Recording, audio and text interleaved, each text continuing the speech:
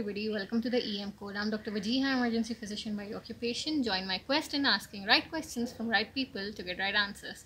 Our guest for today is Dr. Lakshay Chanana. He's emergency physician registrar working in the UK right now. He's taken time out of his busy schedule. Thank you so much for joining the EM Code, Dr. Lakshay. Hi Vajiha. First of all, before we start, apologies for doing this while sitting in my car.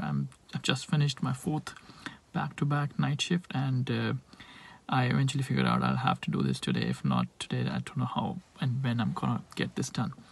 And thank you so much for doing this. I think what you're doing is absolutely brilliant.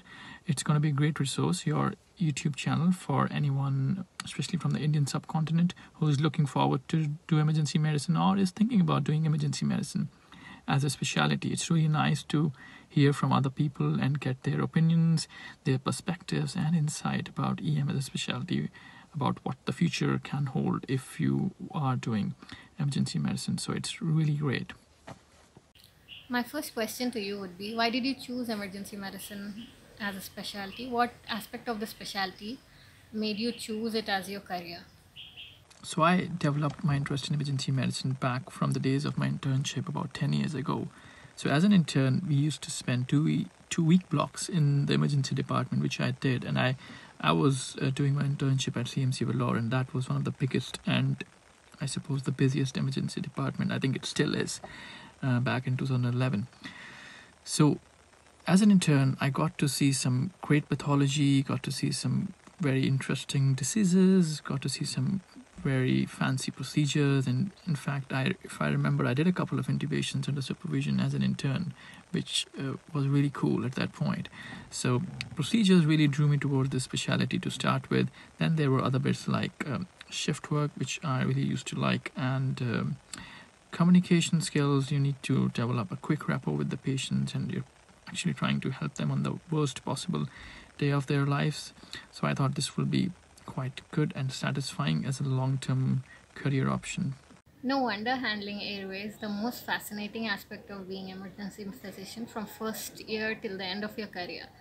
Talking about the next topic of EM as a subspecialty. EM is like a really vast topic to cover. So what aspect of emergency medicine interests you? Put some light on that. You're totally right. EM is quite a vast specialty, and there are so many subspecialties that can actually stem out of emergency medicine. Something that I really like is looking after people with chest pain and cardiological emergencies, arrhythmias, things like pulmonary edema, ECG changes, subtle ECG changes in myocardial ischemia, or broadly speaking ACS. Other things that I've recently started liking is pediatric emergency medicine and also minor injuries. That's also, both these are quite rewarding because you can actually see them, treat them, and fix their problem and get them away. So that's also quite rewarding, these two: pediatric emergency medicine, looking after unwell kids, and also minor injuries. In terms of doing further specialization and subspecialty training, I think at one point in your career it becomes really important because doing a subspecialization, whether that's in airway or that's in ultrasound or simulation, that gives you a sense of importance and you feel like an expert, which sometimes it's not a great feeling then when feeling like a generalist.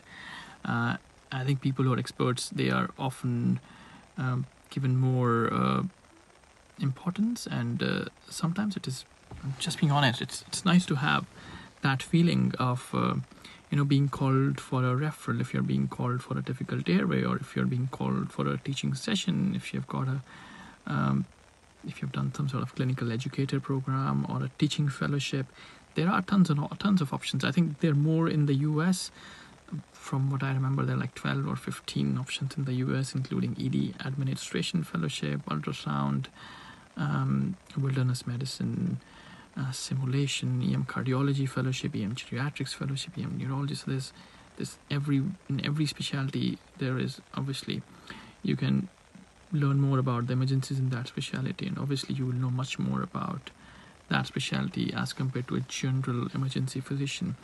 In terms of what you need to choose is, I think if you're going abroad and doing a fellowship and coming back, I'm not sure how useful a clinical fellowship would be. I think ultrasound would be quite helpful in that sense. Simulation would be quite helpful. Teaching would be quite helpful. But again, it's the situation is the Indian healthcare system. It works in a very different way. Where are you going to work after doing the teaching fellowship? Are you going to work in a government hospital? Would they accept MCAM? Would they employ you because you've got a teaching credential with you, a teaching fellowship for a year? And now these are the questions. I don't have answer for these questions, but I would just think about these: where I'm going to work, who I'm going to teach if I'm doing a teaching fellowship. So I think clinical fellowships might be less useful, and I don't know how it will change your job profile from an Indian standpoint. If you're coming to the UK, now most people come here as a middle grade doctor, or what we call a specialty grade doctor, or staff grade, or clinical fellow, senior clinical fellow. There are hospitals that would give you like 80% EM and 20% pre-hospital, 80% EM and 20% ITU, 80% EM and 20% ultrasound. I think that's a good way to develop your interest, but again, I'm not sure how useful it will be if you do something about pre-hospital medicine and go back. I think it's important to do something additional apart from just EM. But again, think about where you're going to practice, whether you're going to practice in India eventually or whether you're going to practice in the UK. It's quite difficult to do a fellowship in EM or in an EM subspecialty in one country and go back and start practicing in your country where you did your primary training from, if that makes sense. So choose carefully. I think non-clinical ones would be more helpful in setting up a simulation program, and setting up an ultrasound program, and things like that. For sure, the cardiac emergencies and the pediatric emergencies need immediate care, and if things are done right, we see amazing results. And I can do nothing but agree with you. My next question to you would be, what aspect of the emergency medicine do you find more stressful? How do you try and disconnect from it?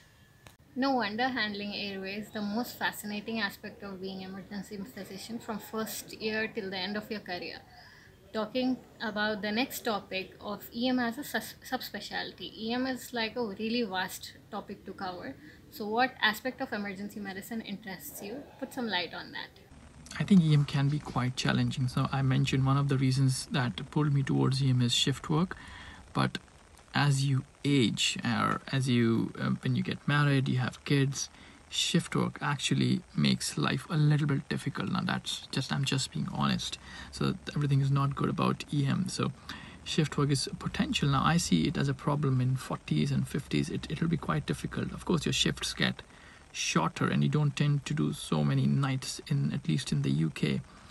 But shift work eventually becomes a problem. As a trainee, I often struggle to go for nights and come back after night shift and look after my son for 4 or 6 hours, because it also depends what your partner is doing. If your partner is working, if he or she is working in EM, or if he or she is doing a 9 to 5 job, then that can help. Or if you have childcare. So there are a lot of things. If your partner is also in EM and you have kids, then you really have to plan it out. Now that can be quite stressful at some points. Dr. Lakshay, I've seen you try creating awareness about emergency medicine. You've been doing it for a while now. Tell us about the projects you have done so far. So back in 2015, I came up with this Facebook page called EM Academy, just to promote discussions among the residents, share online content, good stuff that I read on the social media for med resources.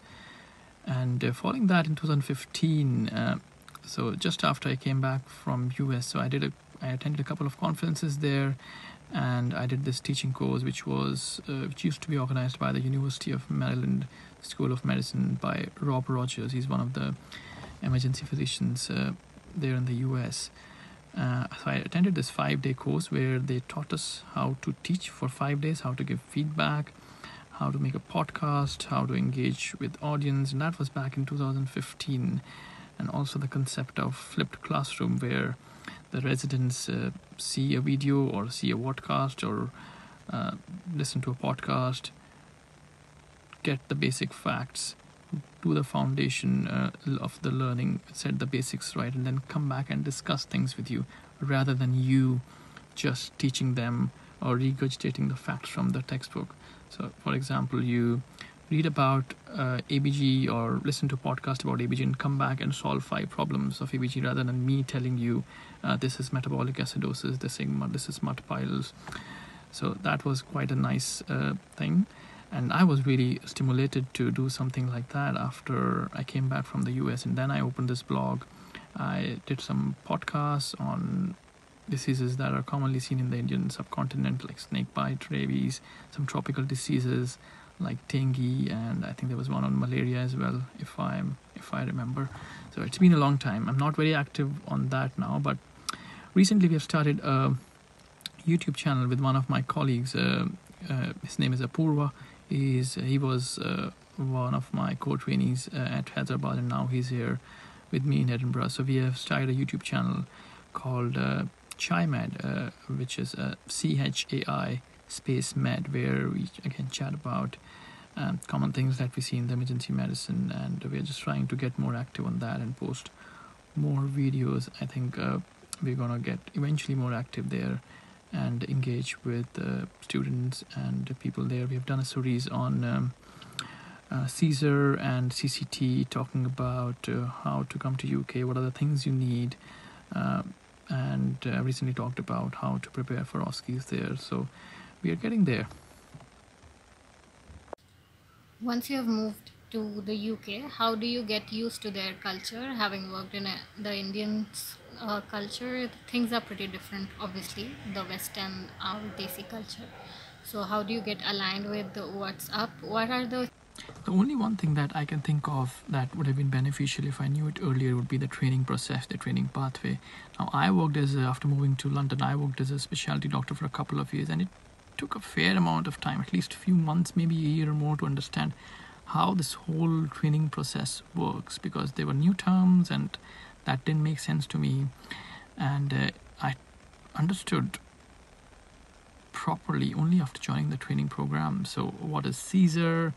What is a training program like higher specialty training? What is DREAM? So it's complicated and it keeps on changing. And it took me a long time to understand this, because nobody really knew how this works. The trainees knew about the training pathway, and there were very few people that I knew who were doing the Caesar.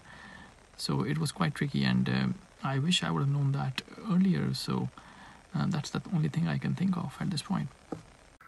The typical Asian mentality goes like people tend to settle down after MRKM. So I would want to know your perspective of FRKM over MRKM. When and where are they useful? When should you stop? What should your goals be to stop at MRKM? And if you're, what should you be aiming at if you're doing MRKM? Yeah, I agree with you. I think that's the general mentality, to do MChem and then just stop there. So MChem is a set of exams that anybody can take. There's no specified time that you need to do a training, apart from what the college says. So it's not really a 3-year program. You can take the exam in 2 years if you've worked in EM for 2 years. There's a set criteria to take the exam. You just need to fit into that. You don't really need to work in emergency department. At least this was the case when I was and I took MChem. As you said, the Indian mentality is to take MChem and then just stop. The problem is in FChem. If you want to do FChem, you need to, I think you need to work here to do FChem. You can actually do FChem from India or any other country as well, but then you will have a credential from the UK, but you have never worked in the UK. So I don't know how that will look on your portfolio. It's important to learn about how NHS works, and that's one of the big things that you learn in FChem. So FChem is about learning management, learning about NHS, and just refining your MChem knowledge and knowing more about the evidence behind things, doing a bit of critical appraisal, and there was a quip as well until recently. Now they've taken it off as a formal exam, but that'll happen locally, and that's been added to the curriculum.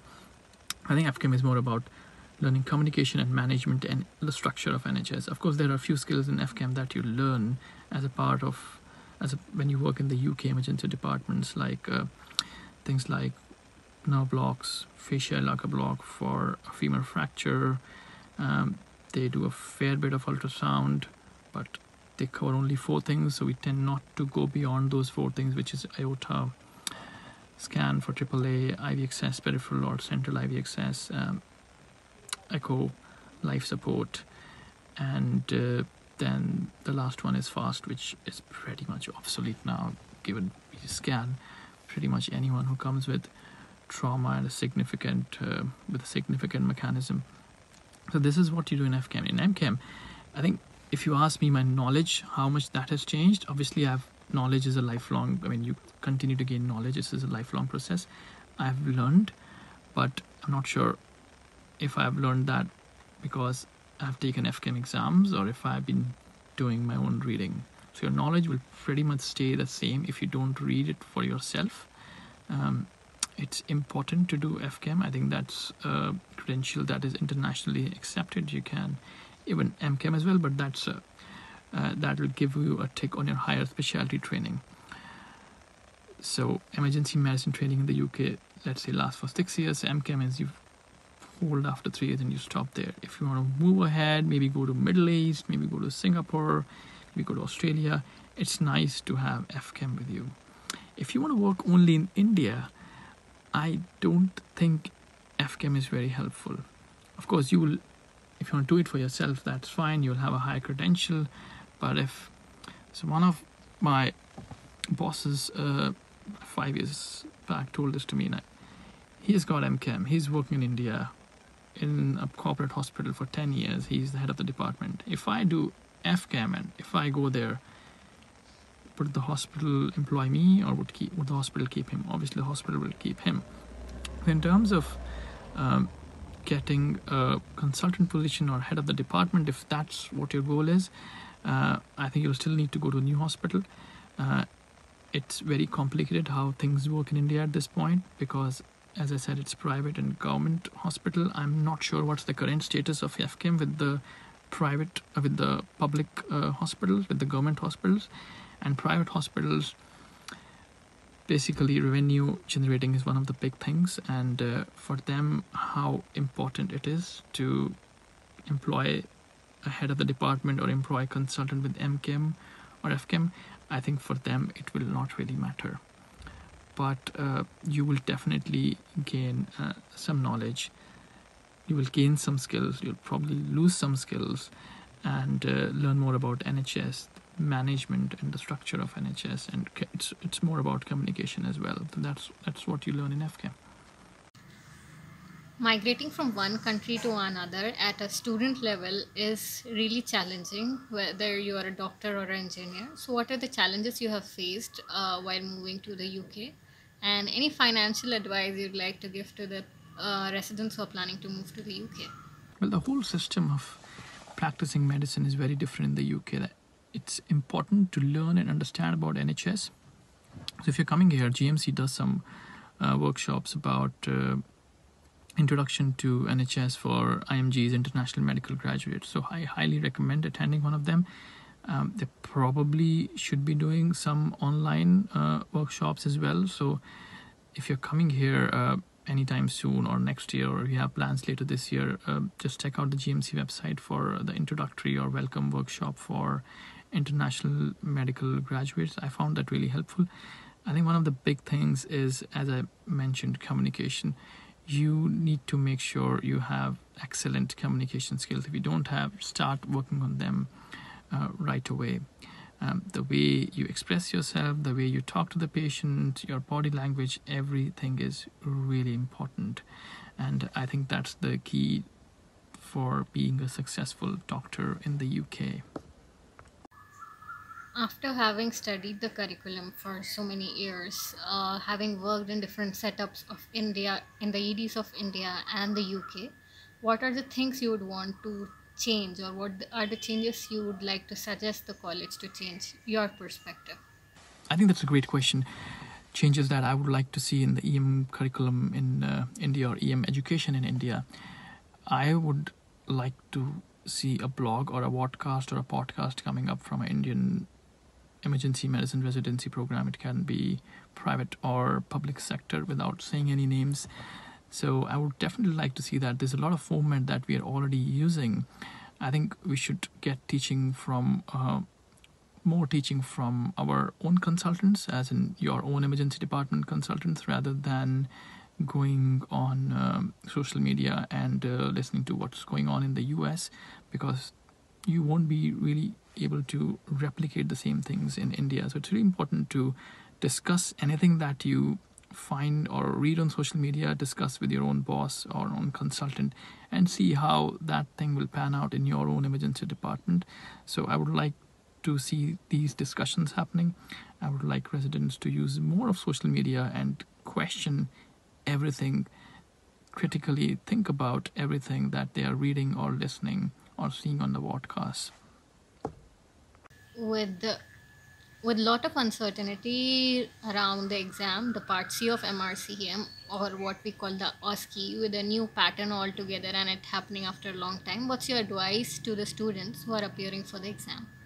Well, OSCE is, the exams are going to happen at some point, at least in the UK now. I'm not sure what the college is doing with India. They are conducting virtual OSCEs where you just sit in front of the screen like I am now and give exam, and the actor and the examiner, they are sitting on the other side. So OSCE is going to happen. If you look at it positively, it'll be less stressful because you are just sitting in your room and you're talking to a screen rather than going to London or going physically somewhere and doing the exam with 3 other people in the room. And I think that's more stressful, having thought about it. I think my advice to residents would be just go slow. Everybody's going through the same anxieties and same phase. So if there is a delay or if there's a break in your career, if you're thinking like that, it's the same for everyone. And things will eventually get better. You will need to get comfortable while talking to a screen. So I think the exams will probably happen like that for next few sessions or few months, or who knows, few years. So it will happen. Just keep preparing for that and keep a watch on the RChem website when the exam is going to happen. And the way to prepare the exam would be just record yourself, look at your own video and work on your expressions, your tone of your voice, and your communication skills. That's where the exam is focused on now, because they can't test much of resuscitation. So it's about communication. It's all about communication, OSCEs. Of course, knowledge is important, but in the end, it's communication, your basic etiquette, how you carry yourself, how you speak to the patient, and just being nice with the patients. And then, of course, knowledge is important as well. If you're working as emergency physician in India or the UK, you cannot not talk about the elephant in the room, the COVID-19 pandemic. So what were your best and the worst experiences like? And do share some with us. In terms of my best and worst experience in the pandemic, I can't recall of anything that I would call the best experience. In terms of the worst experience, now this was the early lockdown in the UK when I saw like a 40-year-old. I was just reading about the death rates. Obviously, I was worried in different age groups. So it was pretty low for somebody under 40. So when I saw a 39-year-old man who was obviously came with breathlessness, temperature day 9, day 10, quite breathless, and his sats were like 75%, and he was on 15 liters non-rebreather. So I asked him, do you have any comorbidities? And he was, maybe had a little bit of belly fat, but nothing else. He didn't have any diabetes or high blood pressure, and that made me really worried. I was like, how come this man has got so sick? He doesn't have any comorbidities. I mean, obesity is one of the risk factors for getting severe disease now, we know. But at that point, I thought he doesn't have diabetes, doesn't have hypertension, doesn't have heart disease. He's not on a single medication. How did he get this disease? And that's one of the worst moments, and eventually he did well. He was extubated, tubed and extubated on day 12, had some post-traumatic stress because of the prolonged admission, and eventually he did reasonably well. But that was one of the most scariest moments that I can recall from the last year. But like everyone else, I've had my share of anxiety, and I've thought about this. If I go to ITU, if I end up being tubed or going to the ventilator or becoming very sick, what's going to happen? What's going to happen to my near and dear ones? So I've been anxious about it in the past. Things are luckily getting better now. Fortunately, we have got all the resources. We have got all the supply of PPE in the UK, and I know it's really difficult for my colleagues, for my friends in India, even for my family. The last couple of months when most of my family, my parents and all other near and dear ones back home, they got COVID, and there was no place to go because there was no hospital bed. So it was quite a tricky situation, and I was getting phone calls, and I made a few phone calls, but it was quite a difficult situation the last couple of months. And I have actually no shame in admitting, when the pandemic was on early in February and March 2020, I used to think that this is just a common cold and this is going to pass off and it's possibly blown up by social media. But I was obviously wrong. By the time the lockdown came to UK, and I realized I'm wrong. This is something more than that. This is more serious. When I read more about it, obviously the numbers were staggering, the deaths were staggering, and obviously with the recent hit in India and Delhi, things have changed dramatically. So it's been quite a difficult experience, but luckily things are getting better on both the ends now.